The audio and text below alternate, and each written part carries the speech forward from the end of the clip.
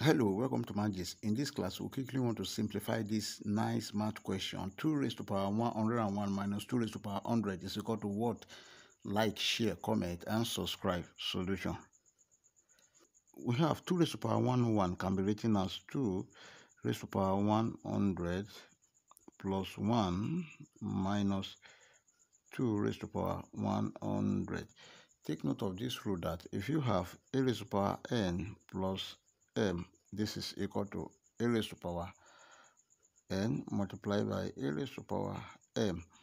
So this is equal to 2 raised to power 100 multiplied by 2 raised to power 1 minus 2 raised to power 100. This is equal to 2 raised to power 100 is common. Let's bring it out. Bracket this divided by this. We have 1 times 2 raised to power 1 is 2 raised to power 1 minus this divided by this 1.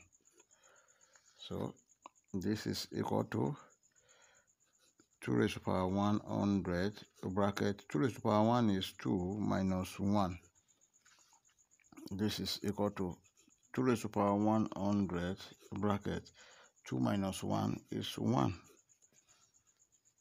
This is equal to 2 raised to power 100 times 1. 2 raised to power 100, and this is the final answer. Before you leave, like, share, comment, and subscribe. Thank you. Bye bye.